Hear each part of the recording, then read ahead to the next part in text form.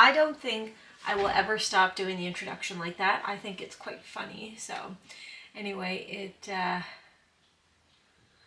just back into a puzzle, obviously. I know for you guys, it must seem like I'm always saying, oh, I'm back into a puzzle. Oh, I'm out of a puzzle. But I do take some breaks sometimes, and it's just kind of funny to me how I know in real world when I'm taking a break, but you guys in internet land may not, you guys may think I'm that skilled at a puzzle that I can just get the puzzle done, you know, all in one sitting. However, that is certainly not the case. So let's not give me too much credit.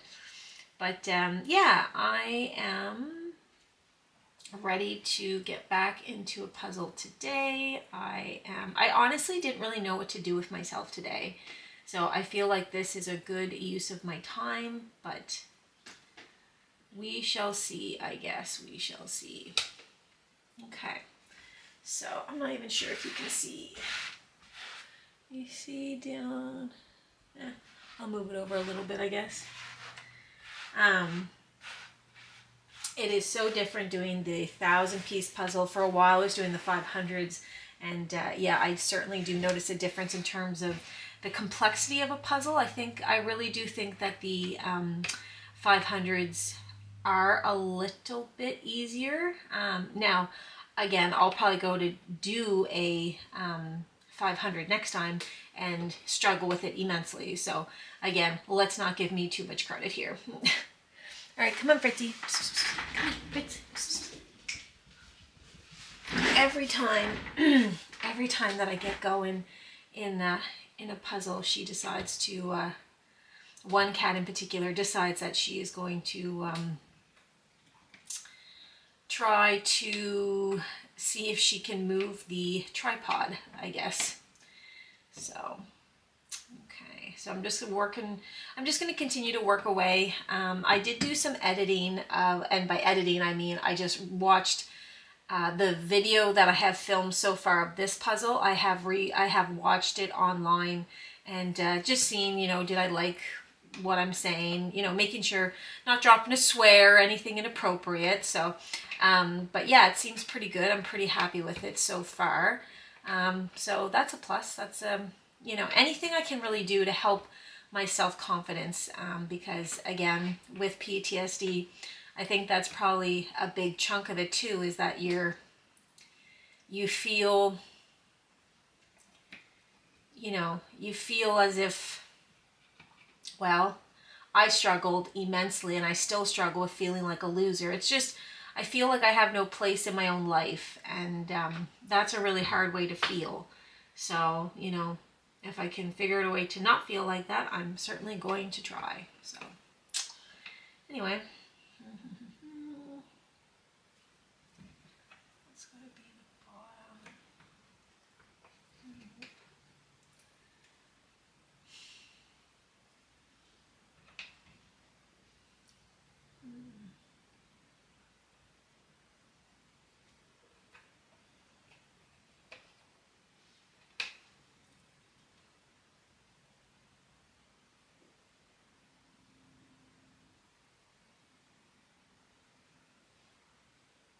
I don't know what this one section, I don't know. I know the pieces belong here, I just can't figure out the order in which they go. And that is quite annoying. There's one.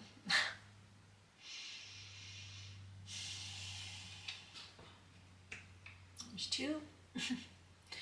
Sometimes I feel like you have to complain to the puzzle, and then the puzzle kind of checks in and gives you a little reward, like, oh, you've been struggling, here's a little reward.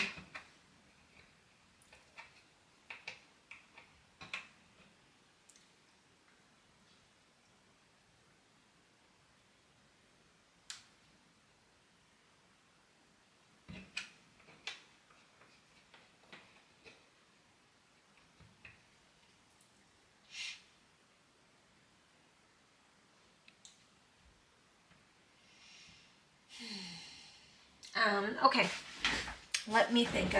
Sorry, my brain, I am tired today, so I might be a little bit more quiet than usual. I'm going to go back to the board and see if I can find any of those other pieces though. Okay, there's one.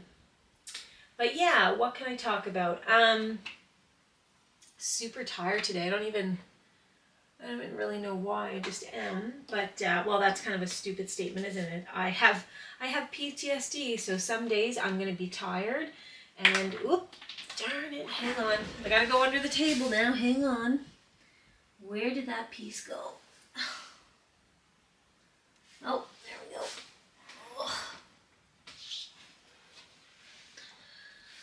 Oh, the things you'll do for a puzzle piece, eh? Oh my goodness.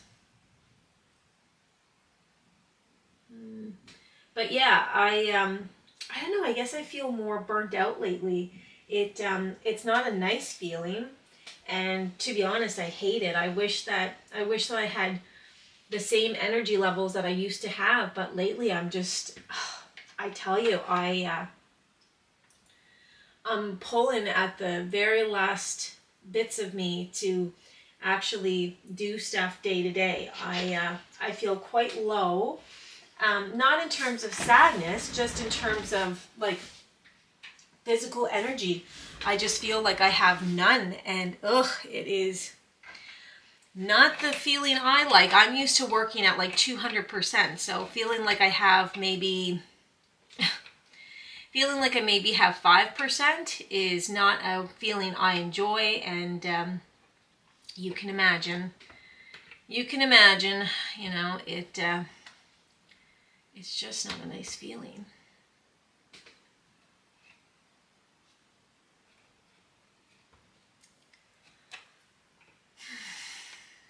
Like even talking is like, oh gosh, I feel, which is kind of silly that I decided to, because it was my decision to start this puzzle again today, but I don't know how long I'll be able to do it. I feel that tired, so I just don't know, but that's okay. I'll figure it out.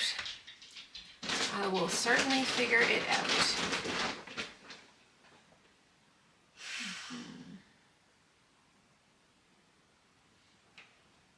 But the sun's coming out, so that's always a nice thing.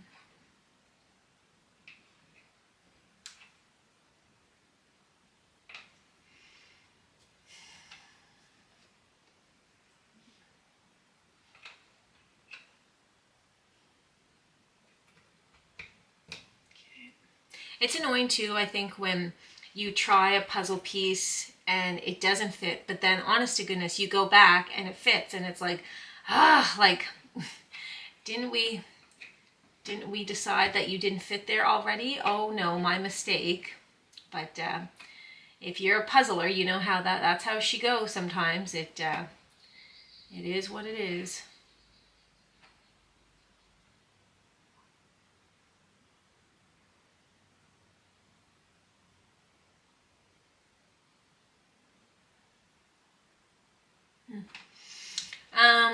So yeah, I watched some of the video for this puzzle, and yeah, I still haven't, I certainly won't script my episodes, but some things that I think that I can talk about. Let's see. I'm too tired to do both, so give me a second here. Just making sure it's still recording. What can I talk about?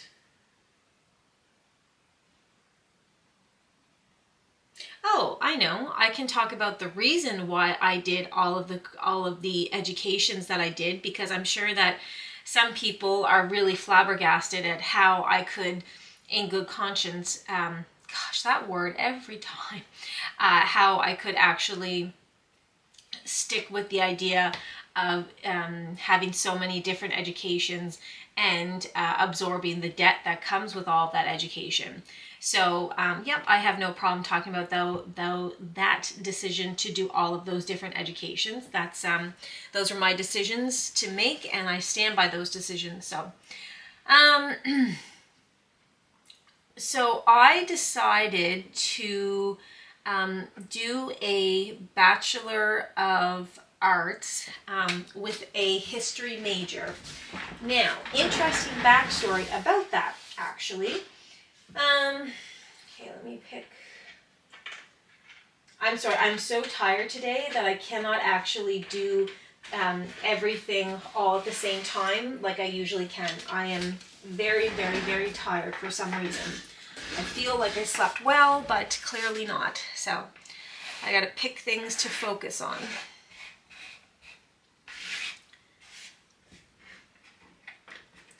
I don't know why I put puzzle pieces in the middle of my board. I actually hate that as I do it again. Okay, so when I was in grade 11, we were to study the Holocaust by watching Schindler's List. Now, I couldn't do it. I could not watch that movie in the class. I felt so... I understand. Trust me, I was World War II was my major in university. Although the movie Schindler's List is not a documentary per se, I really struggled to watch it and not be consumed by it, to not feel such hopelessness. It really became quite, not dangerous for me to watch it, but it really, like, it seemed to be that, there we go, it seemed to be that other kids could watch it and carry on with their day where I couldn't. Oh my goodness. Now, fast forward to first degree, and that is what I major in. I don't really know what switched for me, but I do know one day I became very interested in World War II. I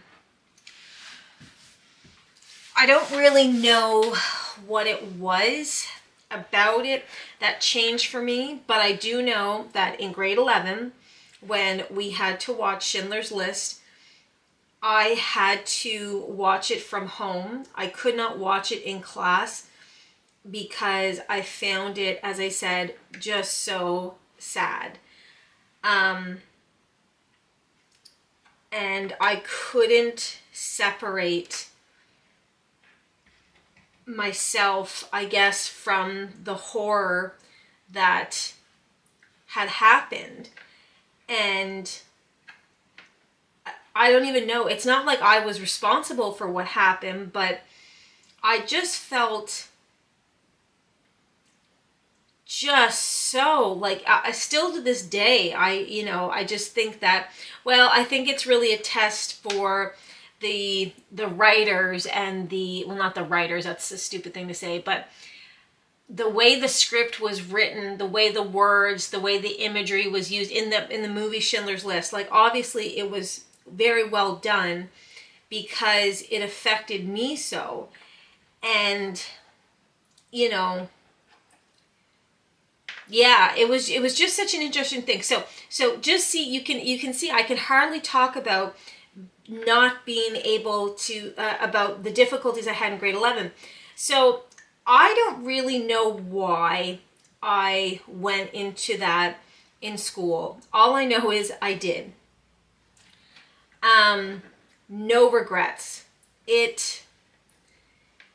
Doing the course and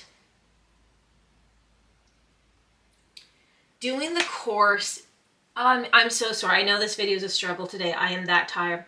Doing the course and being able to travel overseas and like touch bullet holes and be in cells and be in camps and be in places that these people were was so interesting, and really, I think, made it easier to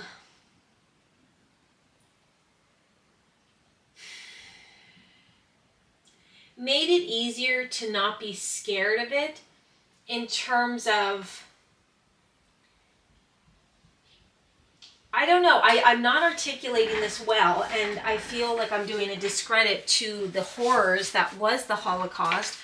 But I just mean by being able to go overseas and have a glimpse into the real life instead of the textbooks or the Hollywood movies or the whatever, the documentaries, that was easier to do for some reason. I don't know why. Our tour guides were phenomenal, like phenomenal. And perhaps they helped us comprehend, because again, we were early 20s doing these programs, and I don't really know if we understood what was going on. I don't know if we really, you know, I want to say we did, but did we? Because why would a movie affect us so much, but yet like being in person, like I don't know, but it was something that I do honestly think every person on this earth should try to learn something about it, about the Holocaust, because it was just that whole experience of, you know, going over, it was everything. It was just wow. So I started St. Mary's with a BA. I didn't really know what I wanted to do, but the history program seemed really interesting. I actually did like Egyptian history. I did Greek history. I did, as I said, World War II. Very, very interesting. Like just to see how different cultures really, like what they value in terms of, you know, the Egyptians and, you know, the sun gods, like the amount of detail and thoughtfulness that they put into their worship is, you know, are in the past, the worshiping of the Ra, the sun god, like it's just, I think it's such a beautiful thing to, like, it was just, yeah. So anyway, clearly I adored my time at St. Mary's as a history major. So yeah, it was just, it was something that I'm so glad I got to experience. So yeah. So after that, sorry, I am struggling so bad with this puzzle. Oh my gosh, I feel like an idiot with this puzzle right now. Okay, just talk to the puzzle. Every time I talk to the puzzle, I promise you it gives me a little reward. So just keep talking to the puzzle, I guess. See, every time. Why did I do, after that I went to Toronto. Okay, so I think probably I did Toronto for a few reasons. One, I probably did it because I knew that, subconsciously, I knew that I was going to do it alone. And there was something very appealing in that for me. You know, wanting to branch out. I am a child of divorce, and it was right around that time that my parents had decided to get a divorce. So I'm sure that, you know, wanting to move away had something to do with it. But I found a school, and it was right downtown, right in the CBC building. And it was such an experience. It was freeing. It was, well, not just freeing, it was liberating. It was,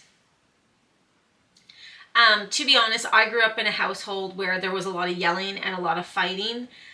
So university really opened up my eyes. As soon as I moved out, it kind of opened up my eyes to like how things could be, how things should be, you know, how you didn't have to blah, blah, blah, blah, blah, if you didn't want to. That was totally an eye-opener for me. So yeah, it was everything. Now, I did try to base my second post-secondary education off of my first one, not in terms of the history major, but of learning. When you're in history, you learn, like, especially your first year with all your electives, you learn like how people think, because I did a BA, so like you might do some psychology or some psychiatric courses, or you might do sociology courses, or you know, you might study the culture of this. And so it was just interesting because like when you really get into it, you know, you see influences of everything in everything. And I know that may seem like a silly sentence, but at the same time, if you get it, you get it. So I don't think I'm going to get these pieces of wood anymore, so I think I'm going to move on, but who knows, maybe I'll get one or two more. But what else can I say about Toronto? Yeah, it was everything. It really was. So anyway, I'm just going to take a quick break, guys. I'll be right back.